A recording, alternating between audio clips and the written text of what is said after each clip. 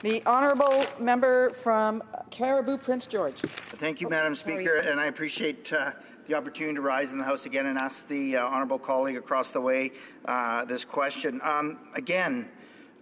This government continues with confusion and shell game that is really challenging Canadians to really find a plan, as well as the official opposition as well too. I guess I would like to ask, as I did earlier on, the consultations. Can the member opposite please tell us the communities that this government has gone into and consulted Canadians, where the data that is coming from? Now we hear it's 146,000, not 150,000.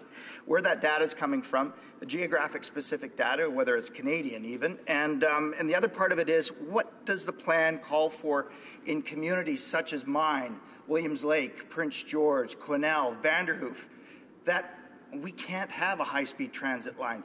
It's a resource development community in a riding. Softwood lumber, mining, oil and gas, that's what matters.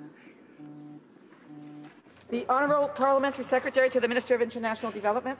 Thank you, and I again thank my colleague, and would like to reiterate that the Government of Canada is the Government of Canada.